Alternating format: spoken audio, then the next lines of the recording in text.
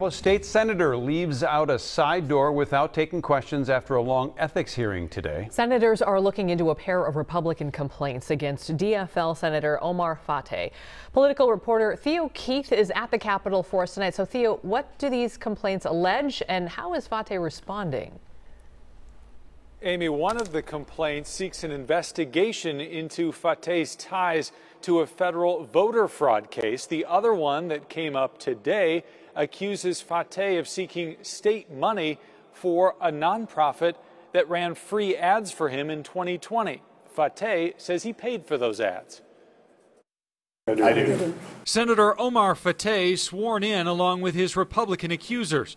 The Senate's ethics panel quickly took up a complaint accusing Fateh of seeking state grant money for a Somali broadcast outlet that ran free ads for him in 2020. Hello. My name is Omar Fateh. The ads do not show Fateh paid for them. His campaign finance reports didn't either until Fateh changed them on Tuesday. Fateh also provided receipts from Cash App, a mobile payment service, showing two $500 payments.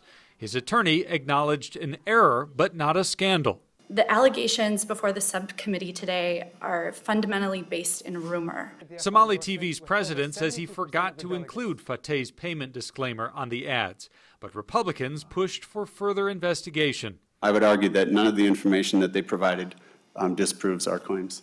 The ethics panel has two members from each party. One of Fateh's fellow Democrats said she believed him. He's my colleague. I have no reason to believe that that's not true. The panel did not start considering a second complaint, which seeks to investigate a federal voter fraud case in which Fateh's brother-in-law was convicted last month of lying to a grand jury. In the fallout, Fateh's legislative aide has left the Senate. Fateh left through a side door without taking questions. The senator's attorney would not explain more. Again, I have no comment on anything else today. Today for the hearing, we did go over complaint number 1, and I've already given my comment on that.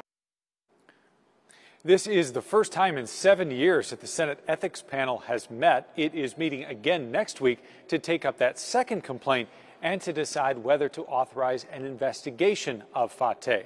Now, Fateh is running for re-election this fall, but he has drawn a DFL challenger in Minneapolis Teachers Union official Sean Layden.